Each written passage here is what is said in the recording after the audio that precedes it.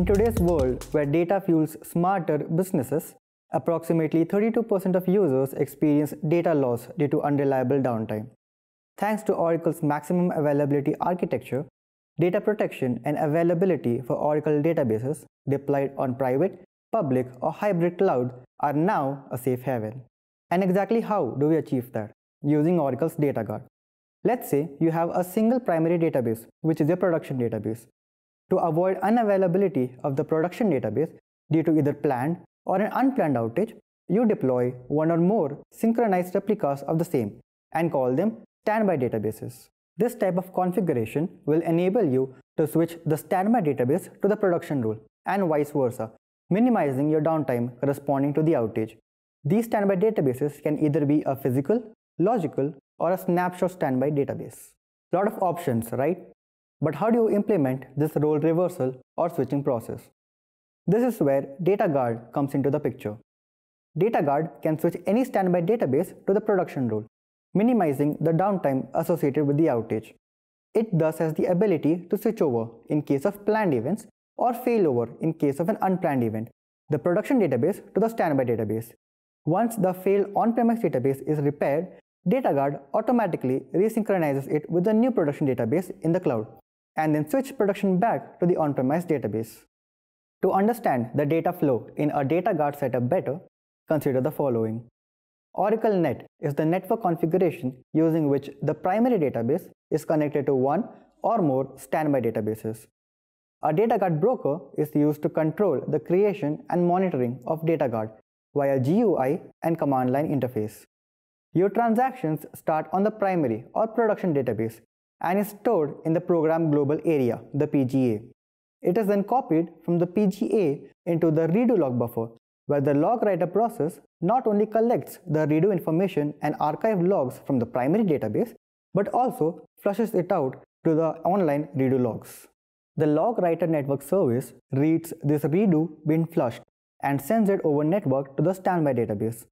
Its main purpose is to free up the log writer from performing the redo transport role. On the receiving end is the standby database, where Remote File Server or RFS receives the redo transmitted from the primary site and writes the network buffer or redo data to the standby redo log files or SRL. There is also an archive or ARCH process on both the primary and the standby site, performing the same function whenever a log switch occurs. That is, it generates archived log files from the online redo log ORL on the primary and standby redo logs SRL on the standby side. This archive redo log information is then applied to the standby database via managed recovery process. Moving on to the fetch archive log FAL server on the primary side and fetch archive log client on the standby side. FAL client fetches or pulls archived redo logs from the primary side. It initiates the transfer of archived redo logs when it detects a gap sequence. FAL server, on the other hand, services requests for archived redo logs from FAL clients running on multiple standby databases.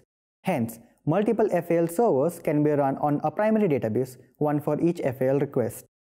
To sum it all up, your production database is used to create standby databases such that each standby can be associated with a single primary database, but a single primary database can be associated with multiple standby databases. So let's dive into a live demo where I will show you how to set up an Oracle Data Guard in Oracle Cloud Infrastructure. So here we have two databases. One is primary and another is standby. Do note that both the databases have the same database name. The same is also open in PuTTY, with the primary database in the black screen and the standby database in the white screen. The first step is to manually delete the database created in the OCI DBAS.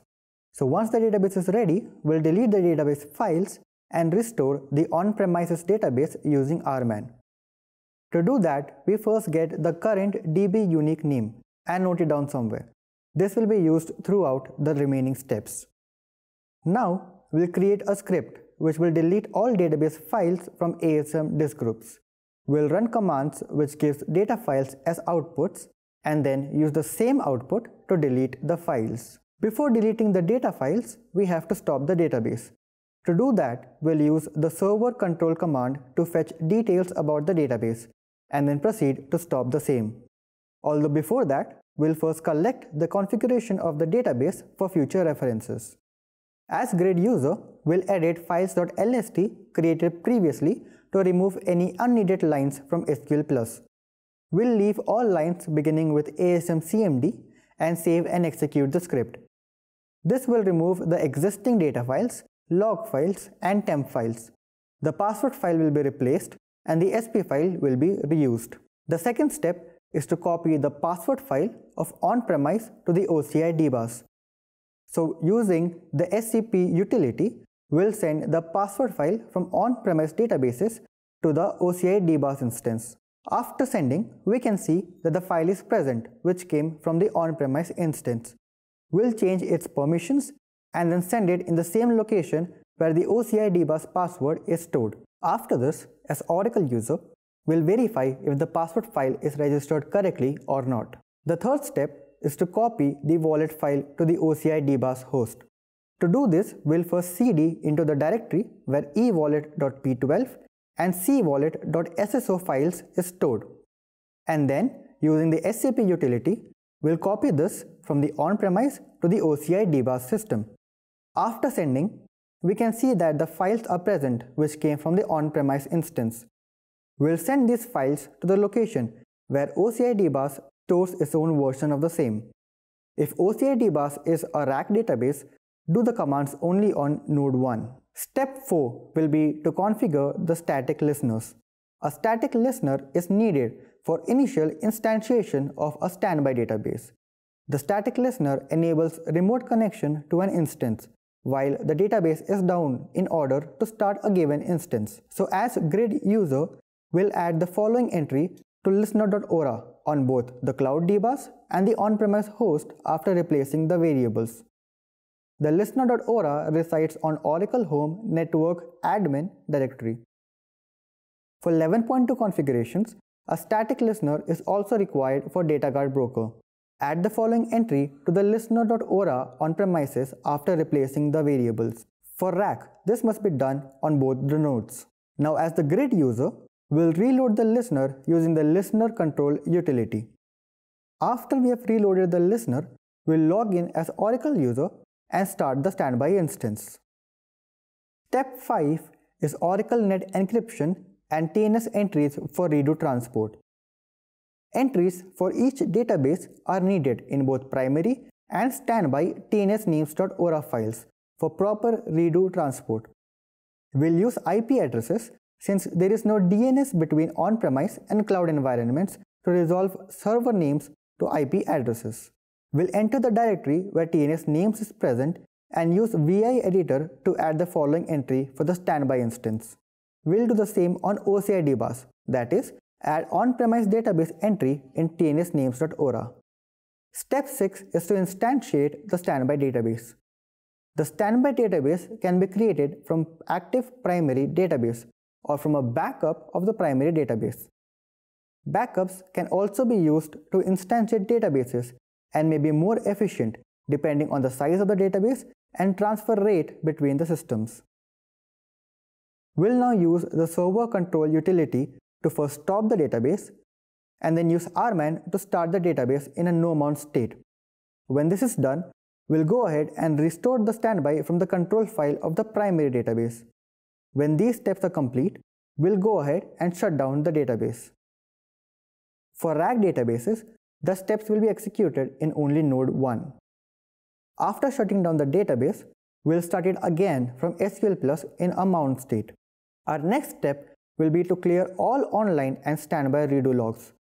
To do this, we'll first create a directory in the local machine and then provide the same directory as the parameter in SQL Plus. We'll use pool to record the outputs and then use the same to delete whatever is required. All redo logs should be on the data disk group in the standby db unique name directory.